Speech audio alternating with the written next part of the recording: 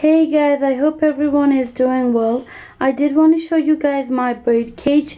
This will be a quick cage tour simply because one, I only have one bird cage because I don't have a lot of birds.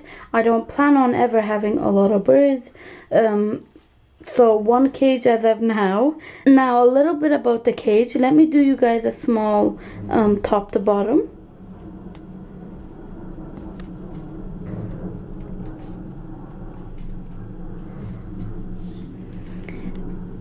I also want to say a few things before I start showing what's inside my cage.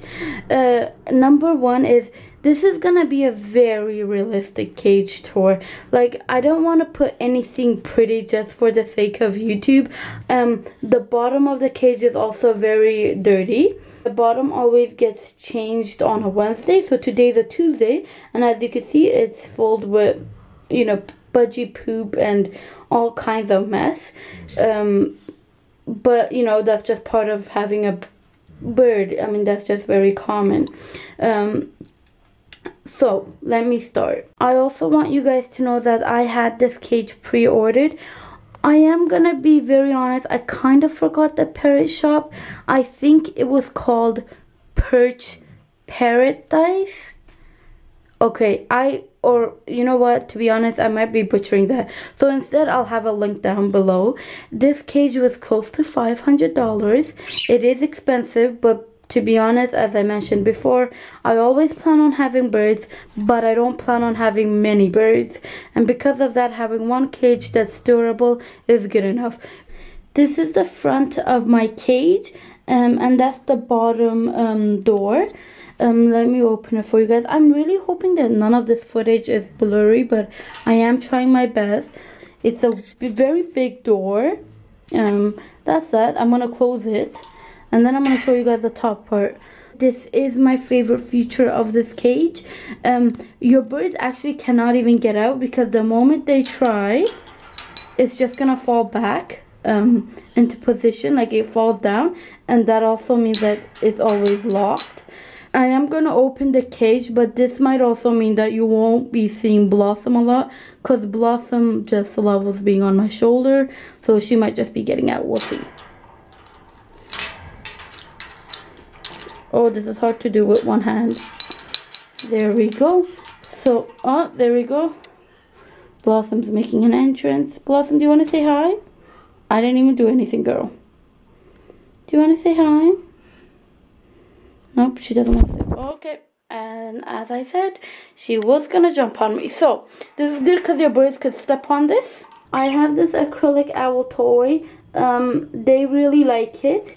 And then I have this flat perch, so when my birds want to play with the owl toy, they could just sit on this flat perch. Not sit, but like, you get what I mean, stand on it, and they could play with their toy. This perch, I forgot where I got it, but they really like it. Now, I am going to be honest, I really like the perch. I am going to buy a new one, and I'll tell you why. In between, you could see little holes. If your bird poops inside it, it's actually very difficult to get. And after a while, even if you use a toothbrush, I think it's just best with these kind of perches after maybe like 2 years or so. And it, again, depends on your birds. But mine, I think it's good to renew it. Before I got Blossom, Kiwi and Edward had this toy. They didn't seem very interested in it. Blossom seems to like this toy a lot more. This is a perch. It's on the thinner side. I think it's also very suitable for canaries. They seem to like it. It is smaller for my Cockatiel, but I don't remove it because Edward and Kiwi absolutely love this perch. I don't know what it is, but they just seem to adore it. This is another perch I have. This perch, if anyone is on my Instagram, they could see it, because you know that little stub? All my birds love that stub. So that's the little pointy part that all my birds love. It is because it's actually a very good scratching tool. It's very hard to film inside this cage. They like holding onto it and scratching themselves. So this is a swing that I have. Very simple, nothing crazy. My birds love swings. This is a swing I got. The swing actually looks bigger on camera. I don't know if it's just me, but it's actually a very, not very small, but it fits my budgies well. They really like it. Okay, showing my rope perch is gonna be very difficult, but this is my rope perch. It's just the angle. It's very hard to film inside the cage. With rope perches, you have to be careful. My birds don't chew on it, but if your birds do, obviously you're gonna have to remove it. Again, my birds don't. So I got this toy. I'm gonna try filming inside it, but this toy, it has these small circular, I think it should be vine, I'm not too sure. They're very pretty and very colorful. This is another miserable, sad looking toy that I have. That is because, again, Blossom chewed it apart. And to be honest, again, I'm not bothered by it. I'd rather have my birds chew toys rather than not chew. So she seems to really like this toy as well. This is another toy I have. I think a lot of people are familiar with this toy. This is my second time buying it, and it's a really interesting toy. It has bells at the bottom. Kiwi and Edward really like this. So this is the water bowl that we use. This is the size medium. I had small, but since I got Blossom, I wanted something more larger, so we went for medium.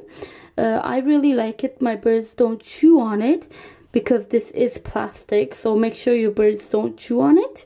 You don't want your birds to be digesting that. This is another perch. I got this perch at the same place where I got my cage. This perch is sand dusted. I remember she was telling me, the owner, about how unique these perches were, so I got two. This is another perch. Wait, that's kind of how it looks like. This was actually a bit hard to show, but this is a swing I got. I do remember where I got this from. It was from PetSmart. This is another perch that I have. It's very interesting actually. The top part of the perch is smooth and the bottom part is textured, so your bird's foot won't be hurting.